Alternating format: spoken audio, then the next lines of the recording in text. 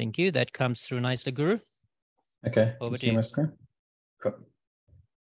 Okay, so thanks, Kiran. So as Kiran said, I'm Siddeswara Guru. So I lead the data service analytical platform in TERN. So today I will talk about the some of the linked open vocabularies we have built for the ecosystem science community.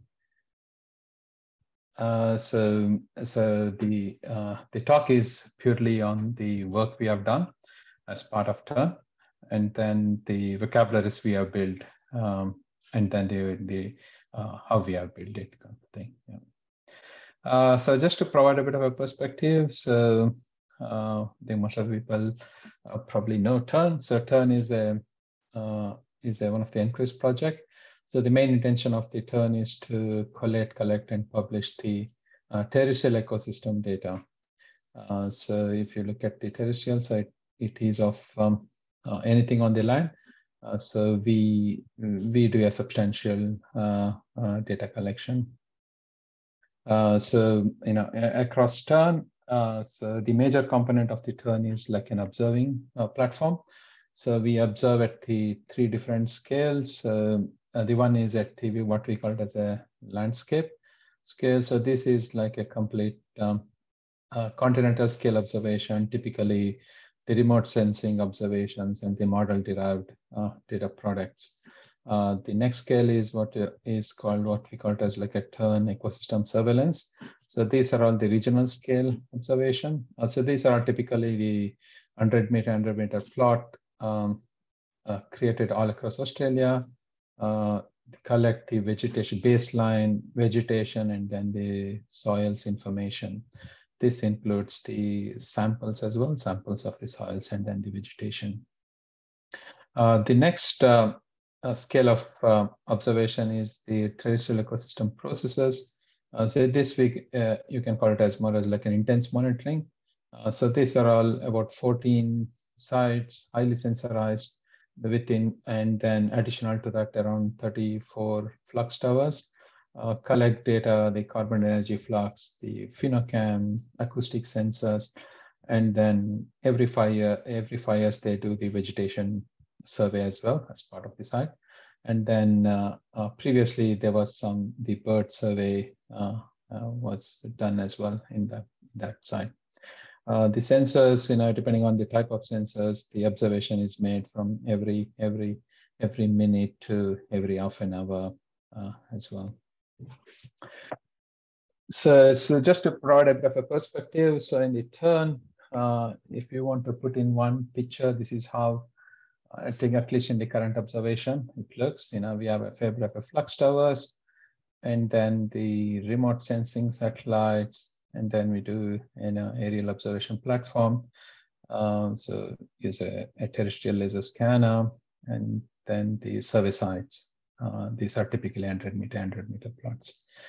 And then when if there's a multiple observation has been done, and then you can have a similar data products that may derive. For example, using a terrestrial, ground-based terrestrial laser scanner, you can scan the entire site and derive the vegetation structure. And then when you do the human observation, you can derive vegetation structure as well. So when using the remote sensing data products, they use the ground-based calibration validation to derive the vegetation structure at the continental scale. So even at the single variable can be measured at a different scale at a different platform. So that's why we always struggle during the organization aspect and how effectively we describe the data. So if you look at so that's why the complexity is quite high. There is a multiple of the human observation and the sensor observation, and then some of the observation is at the point, for example, the flux tower, and then the models are the gridded raster images, and then the data collection is from a different platform instruments, and then the methods were used. Multiple methods were used measuring the same thing. So just to provide a bit of a context, so this is a structural growth form. So on the left-hand side on the table, so that is the table generally they use if they do the human observation. And then based on that, they tag it, okay, what is the structural growth form? And then the same similar data is derived from the remote sensing, which is on the right-hand side as well. So they are the comparable data set, but the measurement and then the scale is completely different.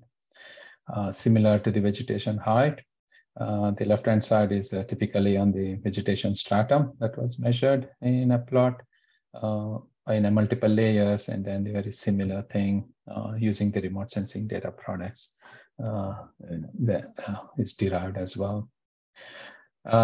So the main reason we build all this vocabulary is to harmonize all this, the different multi-scale of observation, so that the user, when they come to the data discovery portal, they know where this actually the observation is coming from, kind of a thing. And then so it also enables us for the harmonization of the data set that is that we observe. So we use the control vocabulary as an harmonization point at a different scale. So as part of that, what we do is, we build a vocabulary to describe each and every artifact of the observable property. So we describe what is the platform where the data is measured, the instrument that is used, and then the spatial regions, because we index the site on a different spatial region, including the Hebrew, sub-Hebrew, eco-region, states and territories, etc. So and then we describe it as a spatial temporal scale, resolution, etc. And the people who are there to collect the data, organizations, the procedure, the methods, and then the observer property. So what we have done is, we follow the social ontology to build this, especially the instance of platforms. So most of if it's nothing of a non-instance thing, we use SCOS vocabularies to build the ontology. Otherwise, and then the favorite of the ontologies, if there is already there, the terms, we reuse it. For example, in the platforms, we reuse a fair bit of already there in the GCMD. And then if there is any certain instance of a platform, we describe that. For example, in our case, even the ecological site is a platform. And then the flux tower you saw in the picture, that is also a platform. And then the instrument is attached to that one, so which we describe using a SOSA sensor. If we are describing an instance of an instrument, otherwise we use the user SCOS vocabulary to describe a type of a sensor. For the unit of measurement, we use a QDT ontology, and then we work very closely with them. If there is some unit of measurement is not there, we just send a pull request to them. They add that as part of the ontology as well. So all the spatial resolution, temporal resolution, everything, we just use what is in the GCMD, because that fits well for us. We don't have to do much extension. So the observable property is a tricky one. So we have like a wide list of classifier. Even in the observable property, we classify favorite of classification we do, and then we try to align with this, and then the CF convention vocabularies. So partly because a lot of the flux data, they use a CF convention, so we align with them. So we use reuse of those vocabularies if it's not there, or the definition doesn't mean. Especially ecology is a funny thing. The definition, there are a lot of like a regional centric definitions for how they do it, especially the terminology that they use. If there is a conflict, so we update that. But we provide a relationship, in this using a SCOS relationship, so that if anybody, the users would know the relationship between the different vocabularies.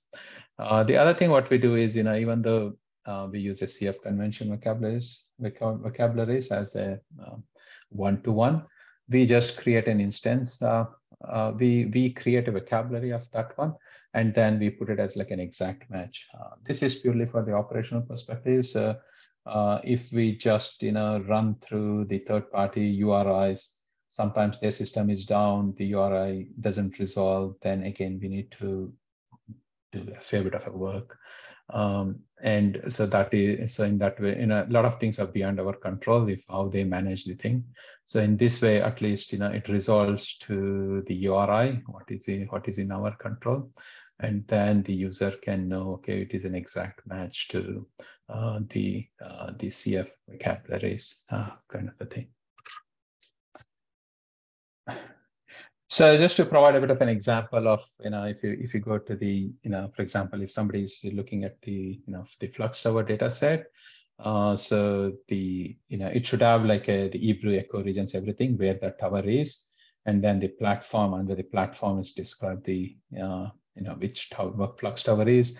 Assume that, if we are looking at like an observed property radiation, the instrument that was used, and then the observed properties radiation, and the procedure. So most often we provide a bit of a procedure or the spatial resolution to, what is the, it is a point resolution because, it's a stationary tower.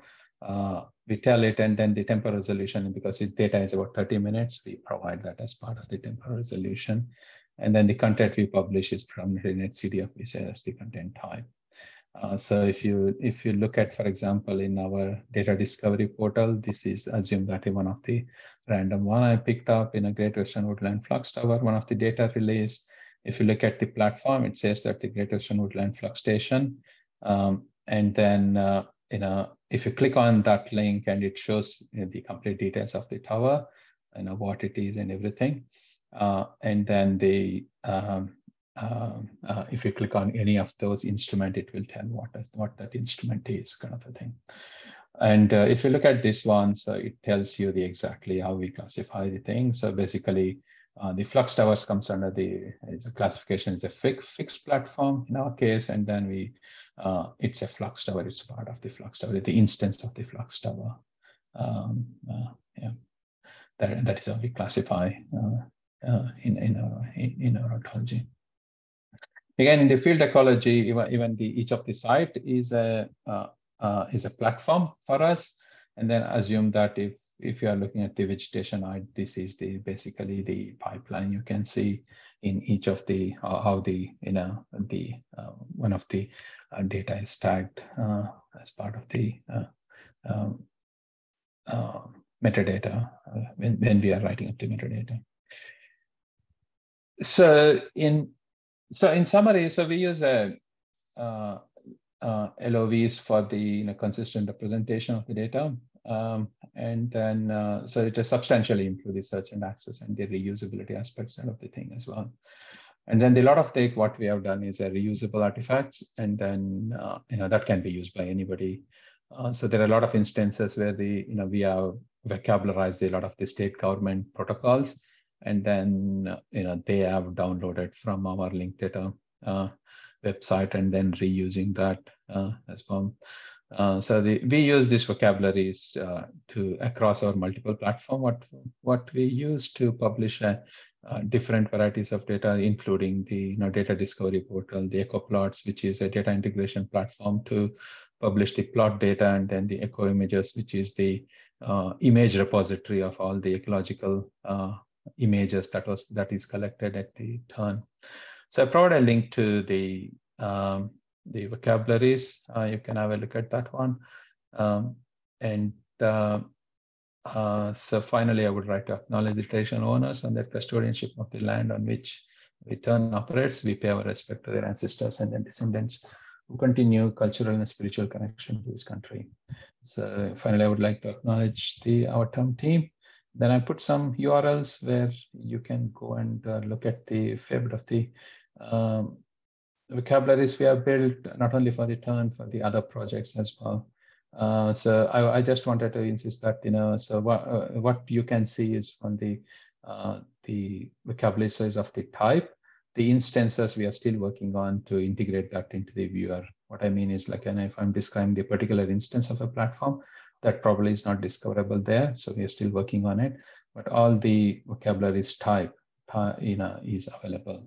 predominantly those are described using SCOS vocabularies. All those you can search in that the link data viewer. I will stop there. Thank you very much.